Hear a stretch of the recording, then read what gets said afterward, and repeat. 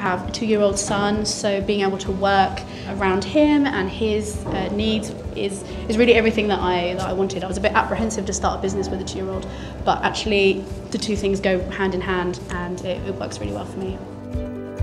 What makes my day for me is happy hosts, happy guests, few bookings coming in, few new leads for new hosts, so just a day when everyone's happy.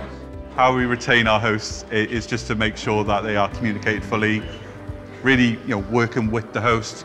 They're successful when we are successful, so that just goes hand in hand. To meet people, earn their trust and keep it.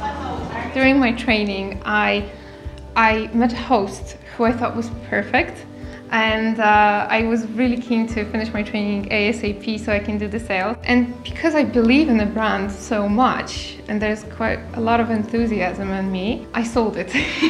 So it was an incredible moment that just because I believed in the brand so much, I was able to sell it with my heart.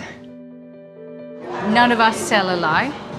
We're extremely honest and we promise to deliver. So we have the structure of a national organization where we can utilize efficiencies of scale, but then also just to keep that personal touch and to be able to say, okay, you are local, you're dealing with a person, it's not someone nameless, faceless, it's Saad here that's like, that you're working with.